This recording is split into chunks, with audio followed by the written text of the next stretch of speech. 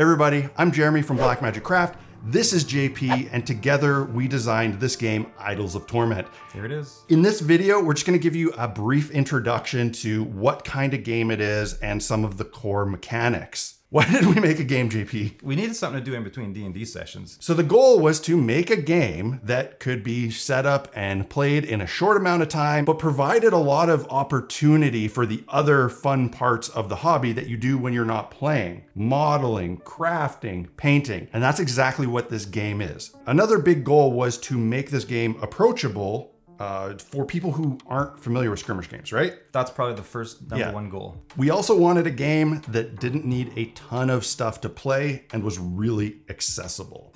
There's a few things you need. You need a board. Yeah, so it's played on a 2x3 area, make your own, use our battle map, whatever you want. You're also gonna need the game pieces set. It includes Lost miniatures. There's these 8 really cool models. It also includes initiative tokens, some unit markers, and a measuring tool. You can get these in hard plastic on a sprue or 3D print them. In addition to that, there's an echo deck. This is the brains for both the world and the Lost. You can use the cards or you can use the table in the book. You just need your basic set of polyhedral dice. You don't need big handfuls of D6s. And of course, the fun part, you need your player minis, your idols.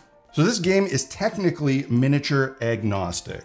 Rules as written, make your own, craft your own, it's fine, we don't care. Of course, we wanted to design our own perfect vision of these orders and these idols. So there are official minis you can 3D print. Now, each player has 8 models plus 1 special model, and you have the same distribution of classes. This was a really important part of the game system, was to create something that really felt like your classic 2-player strategy game. We each have the same tools, the same number of models, the same number of classes. Each order is both thematically different for, visual sake and how you want to model your characters, but also in terms of extra abilities. So within those 8 models, each player has 2 Slayers. The Slayer is the idol class specialized in melee combat. And then you're gonna have 2 Lurkers. The Lurkers are the only idol class that can actually take range attacks. And then you're gonna have 2 Stalkers. The Stalkers are really neat units that specialize in moving around the Echo, fantastic at intercepting enemy positions, really fundamental part of the strategy. And then you got your Corruptor and your Reaper, which each of you has 1 of. The Corruptor is responsible for binding the Lost. Although all models can reap, the Reaper is especially built for that purpose and has all sorts of rules that facilitate that. There's an extra model, which isn't a character, a bigger model on a bigger base, and it's called the Totem. The Totem plays a couple roles within the game system, like drawing the Lost towards it. If you flip an Echo card that has that particular value, it also acts as a beacon for delivering eternal powers. We'll talk about eternal powers in a little bit. And just thematically, it's the gateway for your idols to enter this realm at the start of a game. Now let's talk about actually setting up the table for a game. We already have one laid out here, and this is a terrain-based game. I would say that this example setup would be on the minimum light side for a regular game of how much coverage there is. You can absolutely clutter your table with more terrain if you want.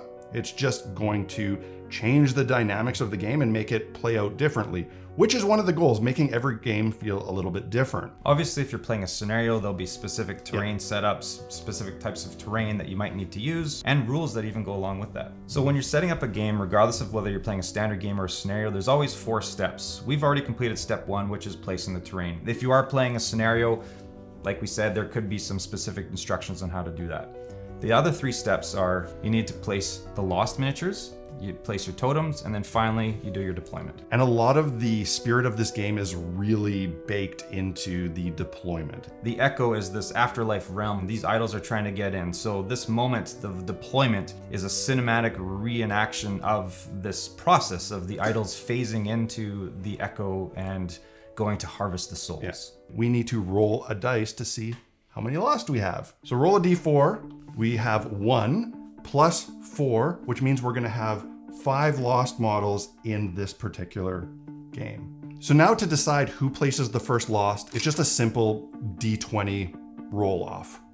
I got a 7, you got a 4. 4. So I'm gonna take the first deployment of a Lost. You can place them anywhere on the board with the exception of a 9-inch perimeter. They can't be within 9 inches of the play area edge, and 2 Lost can't be within 3 inches of each other. Staircase is fine. Anywhere in rubble or terrain is fine, but you're not gonna deploy it on the top of this ledge here where they could never get down. So now we're gonna go back and forth until all of the Lost are deployed.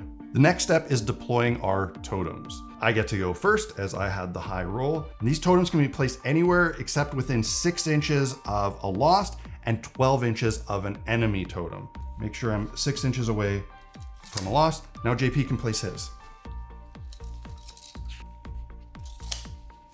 Now the really fun part is deploying our idols, and that's where these initiative tokens come in. There's 20 tokens and they're labeled 1 through 20. You wanna put them in your draw bag, and you're each gonna draw 8 tokens, 1 for each of your idol models. Now that we both have 8, we can lay them out in order and see who has the highest number. It looks like I have the highest number here, which is an 18, so I'll be deploying the first idol. I actually have the next one as well, so I'll get to deploy 2 idols before Jeremy gets to deploy his first one. Essentially, you just go back and forth, spending your initiative token to deploy whichever idol you'd like. So in a standard game, essentially the entire play area is open for deployment. There's no board side or corner.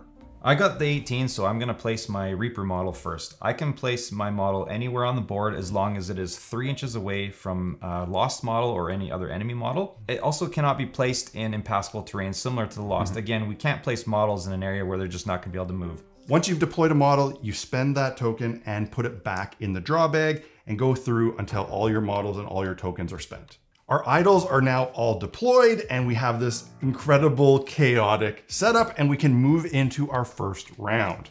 Each round consists of an opening, and then the players move through their player turns. In the opening, 3 really important things happen. First, we reveal an echo card.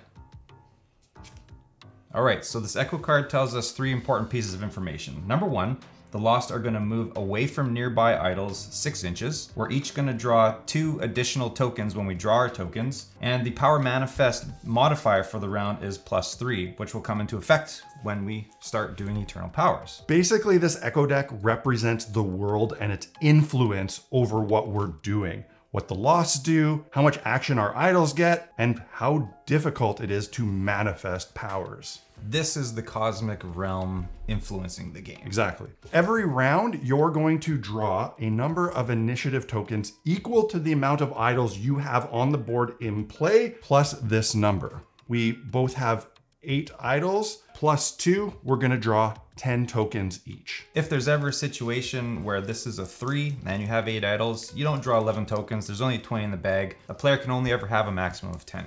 Now we've each drawn our 10 initiative tokens. The last step in the opening is the Lost make their move. So we flip the card with the Lost moving 6 inches. There are actually 3 other options that could happen in the deck. The Lost don't move at all. They move away from nearby idols 9 inches. And one of the options is Lost move towards the closest visible totem. The Lost are in one of 2 states. They're either bound or they're unbound. As we mentioned earlier, the Corruptor's main role is to bind these Lost. This is the first round of the game, so obviously they're all unbound. So in this case, all Lost are gonna move 6 inches away from the nearest idol. Now we need to resolve these Lost movements, and we do that starting with the Lost that is closest to the echo deck. So the closest one would be this guy right here. This setup is simple. Sometimes things are a little bit more complicated, but the AI chart for the Lost movement takes care of every scenario. Since this Lost is closest to this idol, it's gonna move 6 inches in a straight line directly away from him. In that line, there is some impassable terrain. It's something that a Lost can't go over. So it's gonna move in that line until it can't move anymore, it's gonna stop. If this wasn't there, he would continue moving right into the path of JP's Reaper. And this is where the setup and deployment and the movement becomes very exciting, because it's like a cat and mouse game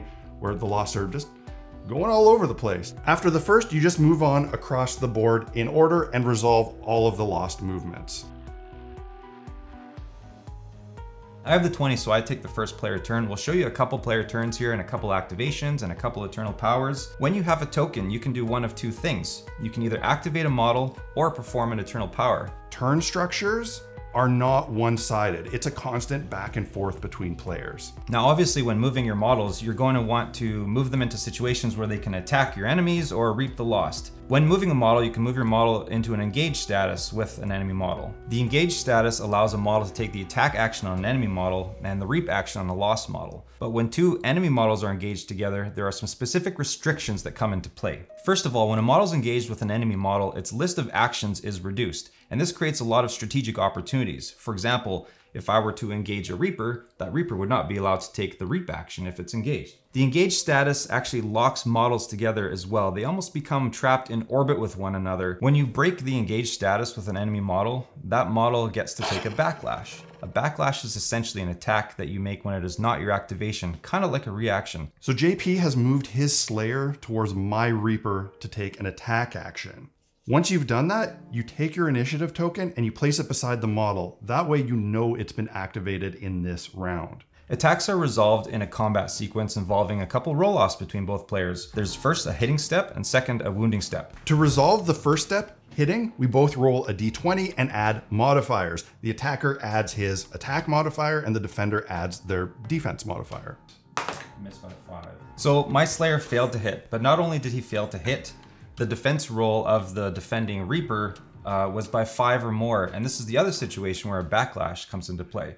Yeah. Jeremy's Reaper gets to attack me right Basically back. Attack so poorly, I get to hit him back. So now we're going to rewind and go back to the hitting step, but I'm the attacker. But I also failed, so nobody hits anybody. Let's say one of our attacks, JP's, had actually been successful and you hit. We would then move into the wounding step. The wounding step again is another roll-off of contested rolls, but this time rather than using d20s, we use the die noted on our stat blocks. In my case, it would be the damage die, and in his case, it would be the corruption die. I have 19 in the initiative, so I can take the next turn. I have a lurker hidden in this terrain here, and I can take a ranged attack at his Slayer. Fire some chains at him. Models can be obscured if you're shooting at them. In this situation, my Slayer is engaged with enemy models, so it will add a +1 to its defense roll for being obscured. And we've kept the concept of obscured very simple and binary. Either you are or you aren't. And I crit.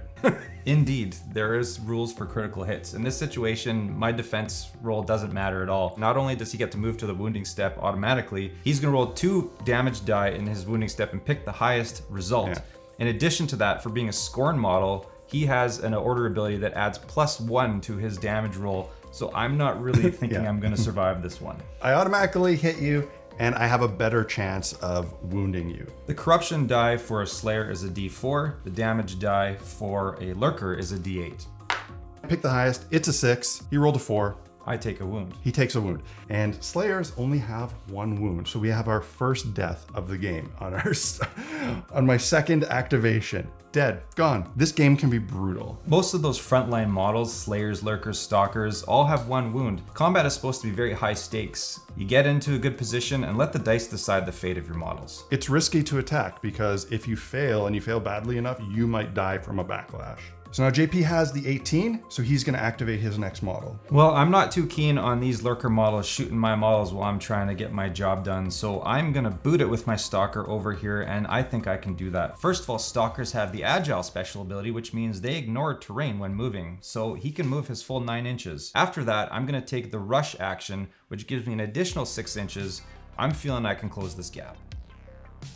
Since his action was the Rush, he doesn't have an opportunity to actually attack me right now. But I have engaged this lurker. He can now no longer take the range action, so I've basically debilitated him. Yeah. In this situation, he's gonna have to try to move away from me or take the disengage action. Or kill him. I have 17 and 16 in the initiative, and I have a Corruptor and a Reaper right next to a Lost. So this is the perfect opportunity to perform the ultimate task in this game, reaping one of these lost souls. To make reaping easier, to have a better chance of success, I first want to do what's called the bind action, and it's something that only my Corruptor can do. He's gonna roll his corruption die and try to hit a target value. So the Corruptor has a corruption die of a D8, and I have to hit a 4 in order to bind this lost. And I do. I'm gonna mark this lost as bound using a little jewel here. The final product actually has nice punch tokens that come with the Echo deck to mark this appropriately. Not only is this Lost going to be easier to reap, when the Lost take their movement step at the top of next round, it will move towards the Corruptor in its Lost movement step, regardless of what value is flipped on the Echo card. Essentially, if my Reaper had been back here, this still would have been a good move, because on the next step, no matter how far this Lost moves, it ignores all the other idols and it will move directly towards my Corruptor and its doom. I'm gonna spend my 16 in the initiative to perform the Reap action. Reapers have the highest corruption die in the game, giving them the best chance at success for this action. Because this is a bound Lost, he has to hit a 4. Now, all the rest of the Lost are unbound, so if you try to reap an unbound Lost, you actually have to hit a 5. Given that a lot of the models only have a D4 as their corruption die, that means that a lot of these models can't even attempt to reap unless they're bound Lost. The Reaper has a D10, the highest corruption die in the game, so I have a pretty good chance of hitting this 4. He was built for this task. 6. Now this soul is repped, and I'm going to return its energy into the cosmos, back to the primordials, and take it off the board. Your boss will be happy. Yeah, my boss will be happy. And typically after performing the Reap action successfully, the model that does it is removed from the board. It uses up all its energy that it used to be in this Echo, and it vanishes. With the exception of the Reaper, because it has a special ability called Remain that allows it to stay on the board, making it super powerful for this task. And now we would just continue through the round, working through our initiative tokens. We each have 8 tokens left, so there's still lots of action to be had here. We can attempt some Eternal Powers. Eternal Powers make this game really wild. There's a lot of fun things you can do. So in this game, you the player are taking on the role of an Eternal. You hold the power in your hand. So when you do an Eternal Power, you're actually generating that cosmic energy and delivering it into the Echo. This is done through your beacons. There are 2 models that have the beacon special ability, Corruptors and Reapers. So when you are delivering an Eternal Power, you actually measure the reach from those models. There's one more model that has that, and that's the Totem. When you deliver an Eternal Power through a beacon, that does not affect the beacon's activation. It can still move and do its turn like normal. After all, they're just conduits for this energy that's being delivered by the Eternal. As an Eternal, you have a power manifest die of D12. So based on the power, you have to try to hit that like a DC. We have a +3 for this round, which is the highest value that can show up on an Echo card. So this is a great round. It means like the cosmic energy is just like really high right now, and you have a great conduit through your beacon to successfully do this. JP is going to try to attempt Echo Form, which is a really cool Eternal Power. It has a target value of 6. He's going to roll his Power Manifest die, which is a D12, and add this modifier to that roll. So when this number is high, it's a good time to attempt Eternal Powers. Echo Form places a new piece of terrain on the board. I have to select a piece of terrain with a footprint of 4 inches or less. So JP is going to be able to drop in a new piece of terrain onto the board within a 9-inch circle around the beacon of his choice. Putting it right here works really well for me, hopefully blocking some of those nasty chains from hitting my models. That's just one of the Eternal Powers. There's other ones that can cause damage. There's ones that can pin models. There's also ones that, like Echo Form creating terrain, can destroy and remove a piece of terrain. Technically, after JP's placed this one, I could attempt an Eternal Power to remove it. What I won't be able to do is perform Echo Form myself. Each round, they can only be cast once. So if he were to cast Echo Form in this round, that means I can't. So if there's something you want to do, you got to get to it first. If someone successfully gets Reshape to go off, that allows them to spin a piece of terrain 90 degrees. And this is so cool. And this is where round bases become really handy. You have models that are on the terrain and models that are surrounding it. This creates scenarios where you can move the terrain, and then now it's going to place this Lost next to this Reaper or an enemy model out of the way. It's cool. It's cool. That should be the logo of this game. Just trust us. Just trust us. It's cool. So this round will end once we've either spent all of our tokens or all models have been activated. Then we move on to the next round. You collect all the tokens, you put them back in the bag, you flip another card to start the next round, you move your Lost, it completely disrupts the board, creates all sorts of new scenarios that were unexpected. You draw your tokens based on how many models you have plus the modifier, and you start that sequence again. This game can naturally resolve itself very quickly through combat and death or reapings. It can just go bam, bam, bam and be done. In this, the standard game scenario that we're playing here, you win the game by collecting more lost than your opponent. And the game comes to an end once there are no longer any lost models on the board. The game can also come to an end if one player loses all of their idle models, in which case the opponent is awarded a brutal victory. In certain scenarios, there could be completely different victory conditions. At the end of the 4th round, if there are still lost models on the board, you'll roll a d8. If you hit a 3, you play a 5th round.